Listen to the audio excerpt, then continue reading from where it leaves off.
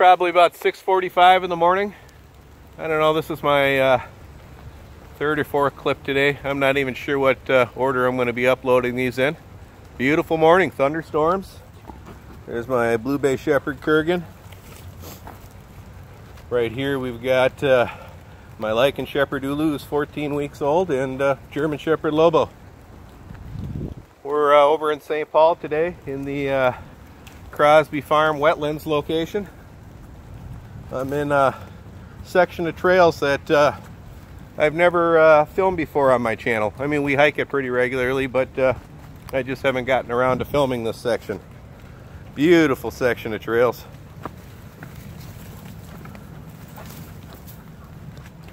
Ulu, come on. Come on. You can't see her, she's in the mud right here. Let's take her out. There you are. I thought you were behind us. You were right in front of us there.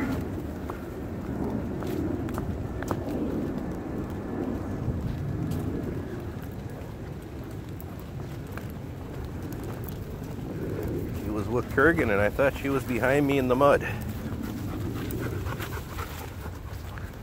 Man, it is just beautiful. I love the rain. Love, love, love the rain.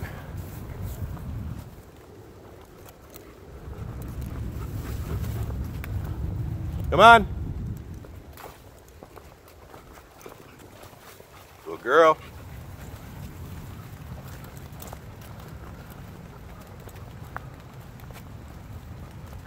All the stuff you see on the side here, all the stuff here is stinging nettle.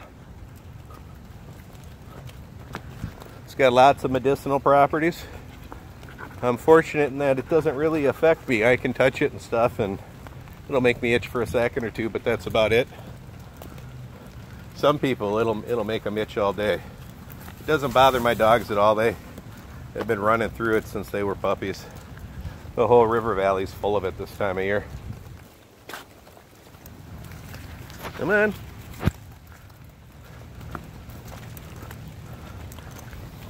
I'm also, as I mentioned in some of my prior videos, lucky enough to be one of the 15% of people that is immune to poison ivy, so I don't have to worry about that on my hikes either.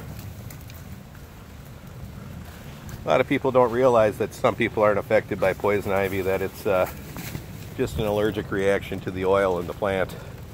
I think the oil is called urushiol or something like that. But it doesn't affect everybody.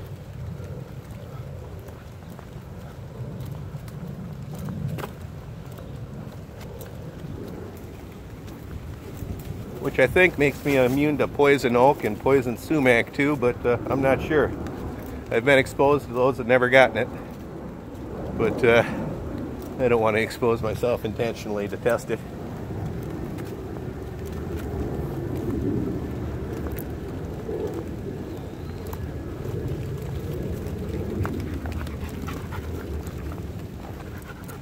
Just a beautiful morning.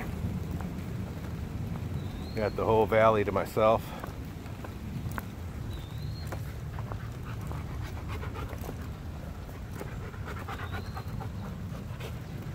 Mississippi River is right over here. Let's take the dogs over there and let them get cleaned off. Lobo has a really soft coat, and unfortunately it's a magnet for burrs. Everything seems to stick in it. He's full of burrs right now. Probably gonna have to spend a half hour ripping him out of his coat when we get home. Come on. Come on.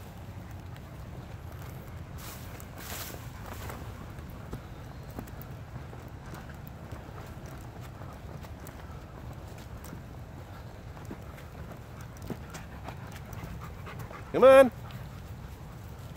Good girl. Good girl.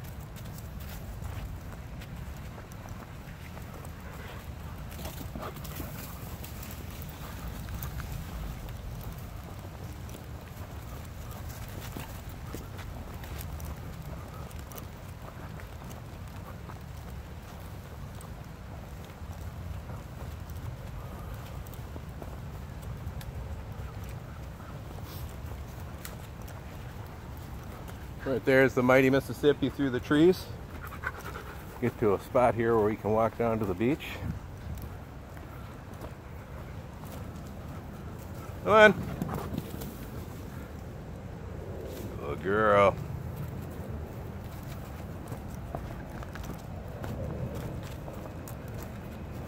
Go to the river.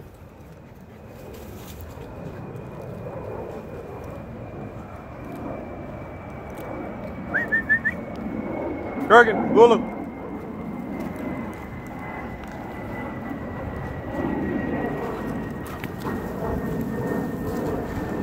Come on, Ulu. Good girl. Well, right here's the mighty Mississippi. We're currently on the St. Paul side of the river at the Mississippi Regional Park, Crosby Farm location. Over on the other side here is St. Paul, also at this part of the river. As you go down river farther on the opposite side of the river, you run into Harriet Island and the Brickyard and all the caves down in that area. Up ahead here on the river, this thing right here, that's Pike's Island. Off to the left side of it here, that's the Minnesota River, where it enters into the Mississippi, the confluence of the two rivers. And over on this side, around that bend there, that's where the Mississippi goes. I've filmed quite a few videos on Pike's Island. It's got a pretty grim history. I've mentioned in some of my prior videos.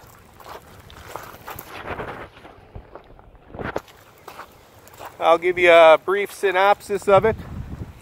After the Dakota Indian Wars, Pike Island was used as a prison island. They kept something like 1,200 Native Americans on there, mostly women, children, and elderly. And during a particularly harsh winter, like 800 of them or so died of exposure and cholera and starvation. It's pretty horrible when you think about it. I could be off a little bit on the numbers. It might be even more.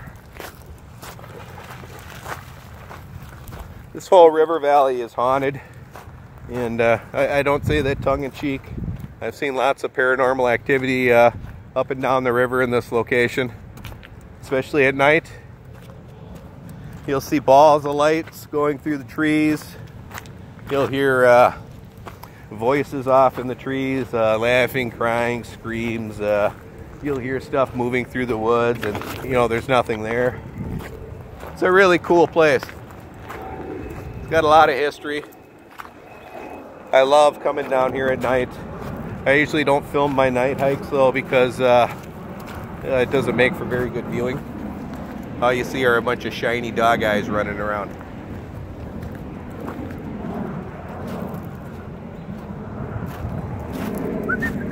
Come on.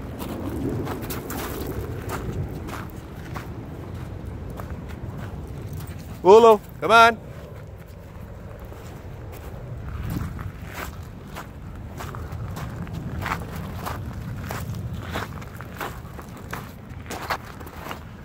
See a bunch of clams here. Somebody or a raccoon or something was eating those. Lots of freshwater clam in the river. Let's see, shell. That's what all this white stuff is. All along here are clam shells.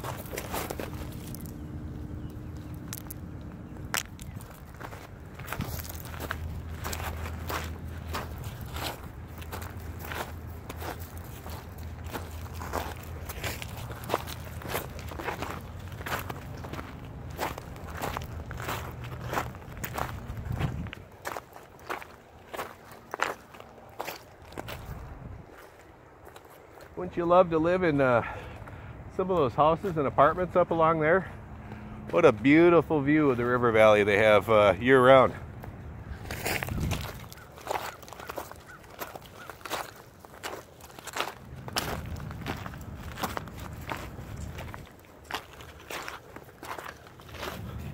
Kind of a neat little overhang up underneath these trees here. You could sit underneath there if it starts raining too hard.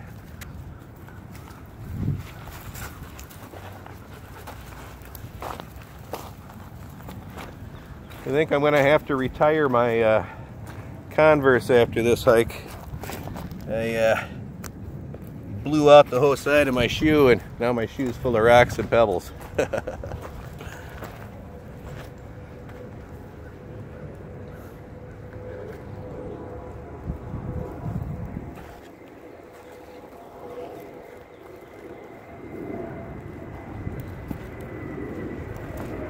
All right, come on. This way.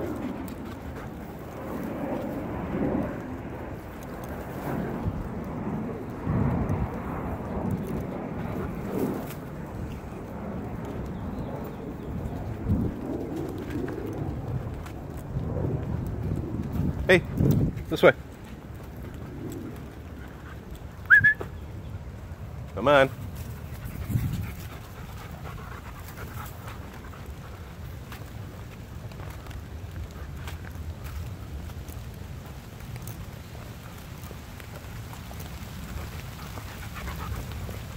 All right, rain's starting to come down harder again.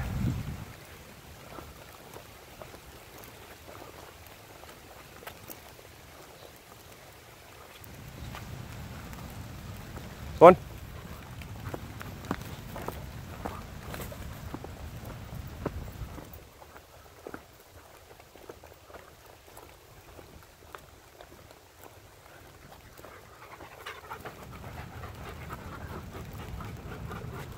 Up. Up.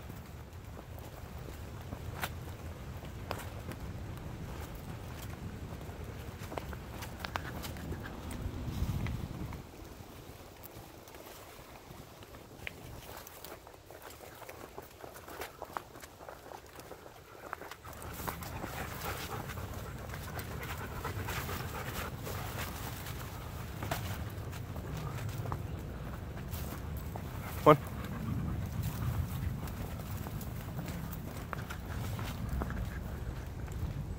Give you the panoramic 360 of the area.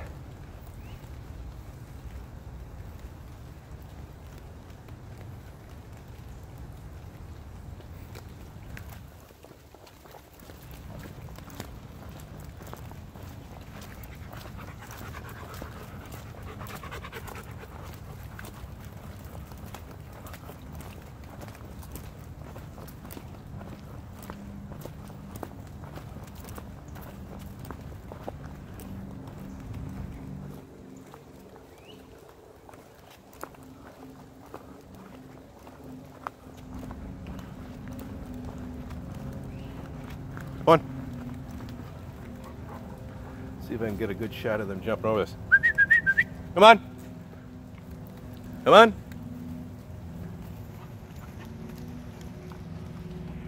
Well, that was rather anticlimactic. That was. Come on, Bo. Bo, come on. I was looking for a good thumbnail.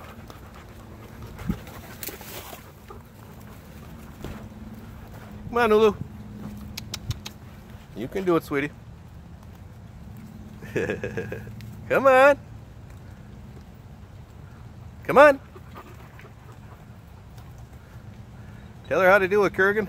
Come on, Ulu.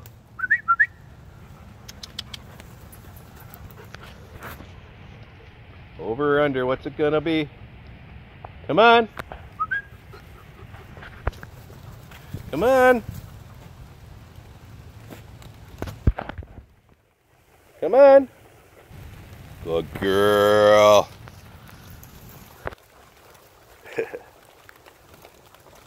Good girl. I don't care how you make it, just over or under. Both are good. Again, in situations like that, you don't want to coddle the puppy. You want to encourage them to solve problems like that themselves and build confidence. At least that's my opinion.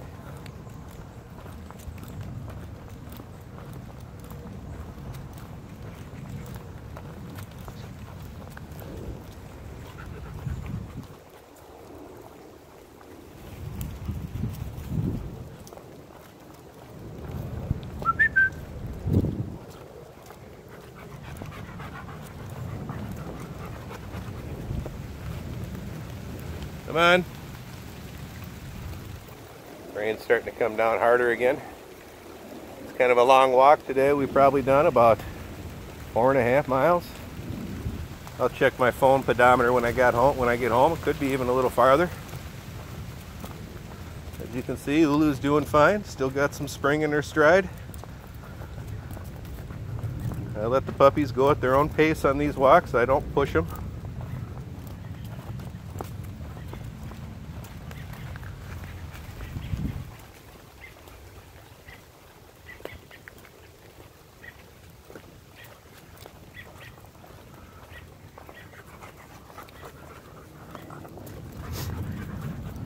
Well, this video's gotten long. It's a little over 15 minutes. I think I'll wind it out here. I hope you guys enjoyed the hike. I'm not sure if I'll film another clip or not. I'm tempted to because it's so beautiful, but I don't really have that far to go, and it all looks like this for the next 20-30 minutes. I'm not sure if people want to continue to watch 20-30 minutes of this. It's all the same dense greenery all the way back to the truck. Absolutely beautiful though. I could spend the day just absorbing the atmosphere here. I love it.